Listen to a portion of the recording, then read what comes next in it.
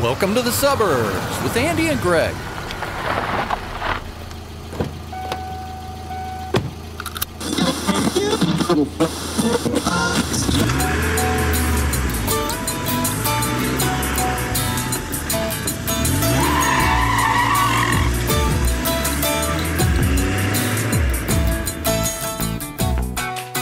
So good morning. How are you? Great. Rolling down the river. What river? Columbia River. Now, isn't the Columbia River to run through Boardman, Oregon? That's a shout out to the 541. Yo, what's up, my brothers? So what's going on? There's this weird thing going on in my neighborhood right now. And I think I'm watching evolution in play as I walk Jeffrey every morning. In real time? Real-time evolution. There is a red-tailed hawk that has decided that circling and hunting squirrels and chipmunks is really for the birds, pun intended. And it ground hunts. Be very, very quiet. So every morning, all week long, since I've been back from mom duty, we're walking at like 6:15 in the morning, and this hawk is on the ground listening for worms. I've watched it catch worms. It's killed all the squirrels and No, it chipmunks. is. No. They're plentiful. There are so many rabbits and squirrels in our neighborhood. We need some more red fox to kind of balance the power. There are 2 yards that are its favorite yards. They're across the street from each other. It's bigger than a cat, and it's always kind of in the same areas. And Jeffrey clicks into his natural instincts of being a hunting dog and will stop and point. Oh, really? Literally say, there it is. And freezes, and I can't get him to move. And so we sit there and watch the hawk hunt for worms. Seriously, like it was raised by robins. And does he then go to the river and try to catch fish? I think he lives on a flat in the river in an artist community. Prefers tea over water. There you go. Yeah. Mm-hmm. That type. That type. Has a beret.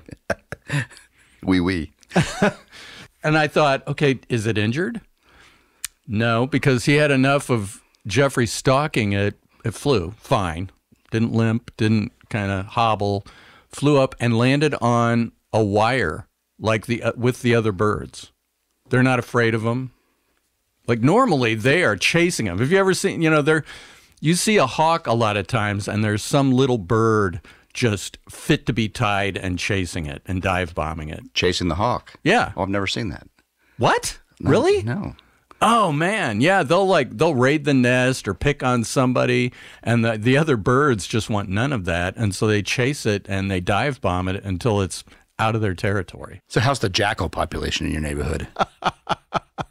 I go back to mom duty on Monday evening. She's got this weird thing going on where she thinks that there's a secret passage in her house and a secret closet. And so she said, and I'm like, really, a secret closet? Yes. Do you want me to show it to you? I said, yeah, I do want to see that. This I got to see. She leads me upstairs and she just like all of a sudden I can't find it. Extremely secret. It's that much of a secret. But she thinks. And invisible. Probably only to the unknowing. Like the people that know, they can see it. Kind of like the emperor's new clothes. Right. She thinks that the cats and dogs can go through the secret passage and Jeffrey can wreak havoc with the cats. So she's always locking the cats in a room, and I won't know it. And so I'll say, hey, it's about lunchtime. Do you want to go to the gym? And she'll say, yeah, and I'll go upstairs because she forgets that we're going to the gym. And so I have to go retrieve her. And then all of a sudden there's a door shut. Mm-hmm. And I'll open the door and one of the cats will just like come bursting. Thank God you came. It's been holding its breath the entire time. Glad that's over. Right. Till the next time.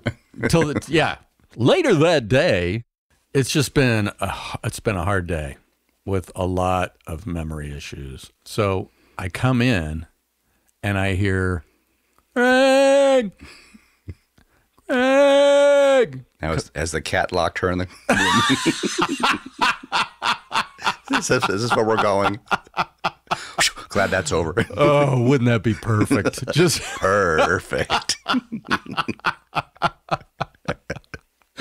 And so I just think, oh man, I don't know. She doesn't have anything sharp. She can't. Is she hurt? Isn't she hurt? Egg. I don't want to go up there right now. Egg. Okay, all right. So I go up the stairs, and she's laying on the floor with an empty bowl in her hand. And I go, "What's up, Julie?" Because obviously she's not hurt. It's horrible.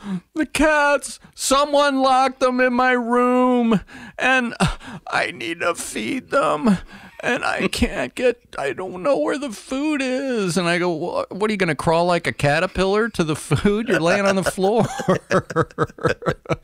And look, man, we laying low. She is laying low. Extremely low. And I said, we have talked about this, Julie. You can't feed the cats in your room. No litter box in your room. No feeding the cats in your room. I'm afraid that they're starving. And right like on cue, she's got this Himalayan that has enough fat for 2 cats in it. And it just goes walking by like Garfield. Sup? Peace out. Peace out, brother. And just goes strolling by. The other one is asleep on the back of the couch. Not starving. Not usually. That's not the behavior of a starving cat. Maybe they'd be in the yard with the hawk, like leaning its ear, waiting for worms to move.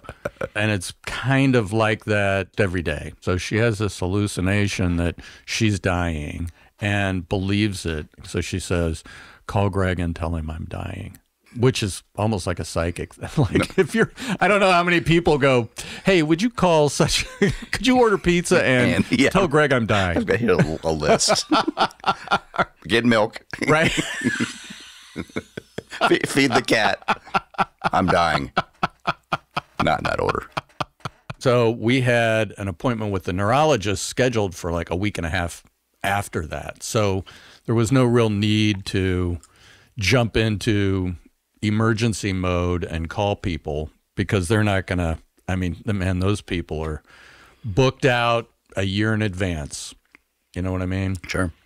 Kind of like the mole patrol. Exactly. They're booked out. Very busy. There are a lot of moles out there. You know it. I don't think the hawk is hunting any of them. I get up there, and my sister has bought this baby monitor with a black and white screen, so it's almost like if it's dark enough, it's like ghost-like. Night vision. Yeah, it's creepy. Like those paranormal shows. Yes, it's exactly like that. Yes. So I'm waiting for that. I'm waiting for there's an entity. Yeah, something to kind of like come out, rise from her body at night. Where are the Fritos? I gotta feed the cat. Yeah. And so so she rallies and decides that she's not dying the day I get there. Good. Can't take credit for it, but it happened. Good. And so I said, "Do you want to come down for lunch?" And she said, "I believe yes. I believe I want to come down for lunch." So she comes down for lunch and then goes back. "Do you want to come down for dinner?" "Yeah, I do want to come down for dinner." And she can't get dressed anymore. She tries, and so she'll put her arm through the neck hole of a shirt, and then she'll just like we were sitting on the This is good enough. This'll do. She goes, "I believe I'm chilly." We're out on the porch. It's screening porch, it's nice out. I said, "Okay, I'm going to go get a sweatshirt." I go, "Okay." So she comes back. She's got the arm through the neck hole into the sleeve, and she just sits down. And so I thought, I don't want to act like I need to help her, but when she asks for help, I'll help her. Right. And so she's sitting there, and it's like a pitcher in the next, in between innings. Mm-hmm. Have you ever seen them where they're just wearing the jacket? Keeping their arm warm. Yeah, that's what she, so she was. Julie, you comfortable? I believe I am. Yeah. You want some sunflower seeds? Yeah. Big League Chew. Chaw. And so at one point I'm looking at her and she's looking at me and she goes, I can't get the rest of this on. And I said, do you want some help? Yes, I want some help. Okay. So I help her with it on. I'm going to relax until about 6 p.m. and then make dinner. She said, okay, that sounds like a good idea. So she has dinner. And then I said, okay, I'm going to give you your medicine at 7:30. So before we do that, we need to put your briefs on and get you ready for bed. And she goes, oh, well, I want you to know that I had a very nice time at dinner and I enjoyed our conversation, but I'm not having sex with you. I said, you don't know how true that is. You're my mom. We aren't going to have sex. Trust me. That was never a part of the plan. That was not on that list. No. The milk and eggs, maybe, yeah. I'm dying. Yeah. But no, sex with mom, no bueno. And so that's become a nightly thing. Like, I have the nightly thing that for me is I got to get her dressed. And there was one time where I didn't do that. This friend that I ski with, Stephen A. and his girlfriend Vicky invited me over for dinner. I said, I can come over for dinner, but it's going to have to be later because she takes her meds at 7:30 and I need to be there to give her meds. I give her meds and then I go over. Jeffrey goes with me because they've got a little dog, Blue, and they love to play. And I'm there for like 2 hours and I start to feel I need to go back. Because I can't stay in the cottage anymore. I have to stay at mom's now. She's 24/7 care. I feel like I need to be there. You've been gone long enough. Too long. And she's at the base of this hill. And as I'm winding down the hill, I have a shot straight into the windows of her bedroom. And I see her up. And it's like 10:30 going on 11. I thought, man, that's weird. I wonder what she's doing. And so could be anything. Yeah, well, it sure could. So I come in the house and there's a baby gate that I put in the doorway between the family room and the rest of the house. And Jeffrey stays in the family room kitchen. And so I put the gate up again. And as I'm going up the stairs, I hear hot-blooded, like 70s rock. Awesome. Coming from my mom's bedroom. She's just not a music pro. We've covered that already when we were talking about Marie. Deep as snow. Yeah. DVDs. Yes. She's a spoken word person, doesn't listen to music. So was it Joel Osteen singing 70s? No, it's Foreigner. Oh, okay. Maybe Joel Osteen's classic rock album. It wasn't awkward like that. It was really Foreigner. There's an AM radio station, WLKI, spinning the hits. And she'll listen to it for weather and traffic on the nines or whatever. And so that's on her clock radio. She's got her sunglasses on, a hat, her clothes are on still, and she's walking laps around the part of her bedroom, like at the foot of her bed. That before you get to the bathroom and the walk-in closet, there's this space of room. Right. She's doing laps with Foreigner playing. And I said, what's up, Julie? And she goes, I'm exercising. and like pushes me off like a running back. Like I get the stiff arm. And I said, I think it's time for bed. And she's like, what? I said, yeah, it's going on 11. Oh, what's with the sunglasses? She's like Ray Charles impression all this time. Powered down a big blunt. Got the classic rock on the glasses. Does she have a bag of chips? Oh, she is a chip person. She is. I got her all settled down, but man, it was just, she's got the crazy lady hair going with the hat and the sunglasses. And at that point I knew, okay, I can't leave until she's in bed. So fast forward to she thinks she's dying again. And we go to the neurology visit, and my sister is hoping that the neurologist is going to say, oh, she's going to be in bed within 4 months, and I'm going to write an order for palliative care. Mm-hmm. And we go into this visit, and he's got these diagnostic tests or benchmark tests. And so he'll say, I'm going to say 3 words. I want you to remember them and repeat them. And then throughout the course of the appointment, he'll call those words. Okay, tell me those words. Mm-hmm. And then he'll ask, what's your birthday? What county are you in? What city are you in? Do you like Foreigner? Do you like Foreigner? So at the neurology appointment, she rallies and answers every question right. Every question, except when it came to draw the clock face. Versus drawing a pistol? Yeah, right. And so he draws the circle, and then he says, I want you to fill in the numbers. And then he'll say, I want you to make it 10 after 2. He should have asked her to draw 25 or 6 to 4. But that's in steps. So step 1 is put the numbers on there. Right. She drew, tiny. It was like she had a magnifying glass to draw the number 2. And the number 2 was like down in the 4 area. And she got nothing after that. She's like, I got nothing. Okay, can you show me with drawing hands what 10 minutes after 2 is? No, she can't. So he's like, okay. And so then my sister's like waiting to ask the golden question. Do you think it's time for palliative care? He's like, no, I don't. But I can send an email to her family practice doc saying, can you get her a copy of Foreigner's Greatest Hits? They need to reevaluate her because apparently some people recover from dementia. That's not true. Yeah, like it's the flu. Oh, I thought I had dementia, but it turned out to be a cold. We've got trying to keep track of all the spinning plates in this busy retired lives. We have relegated ourselves to, we have these permanent notes that we have that one says pool water on, one that says back gate open, one that says soldering iron on. Soldering iron? And there may be a couple more. I call it my Alzheimer's starters kit. But okay, so let me ask you something about that. My mom has one on her mirror that's something like peace, love, and I can't remember. Make every day the best day. Something like that, yeah. Let's just say the soldering iron on one. Right. Okay, so always an important one. Could cause a fire. I'm guessing could cause a fire. Is that why you've got it on there? People think it could.